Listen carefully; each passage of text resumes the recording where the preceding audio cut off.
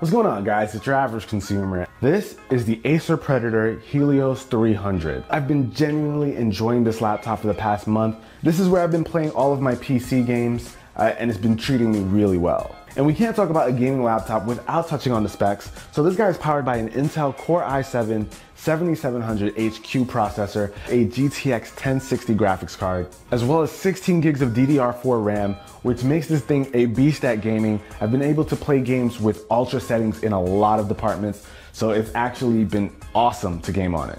And just taking a look at this thing, guys, it looks like a gaming laptop, and I'm okay with that. It's got this nice black and red color scheme. It even has a red backlit keyboard, which is actually very comfortable to type on. It also has a really solid and clicky trackpad. And if you're wondering about the I/O, we've got a couple of ports. On the right side, you've got your port for power, as well as 2 USB ports and a headphone jack.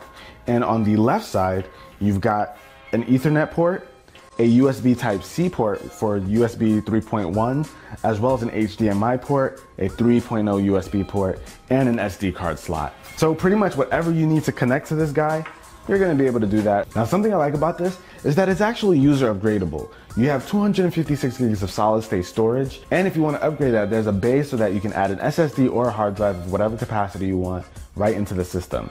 You can also change it from 16 gigs to 32 gigs. And this is a pretty big laptop. It's got a 15.6-inch IPS display, and it's in 1080p, which is good enough for a gaming laptop on a small screen like this.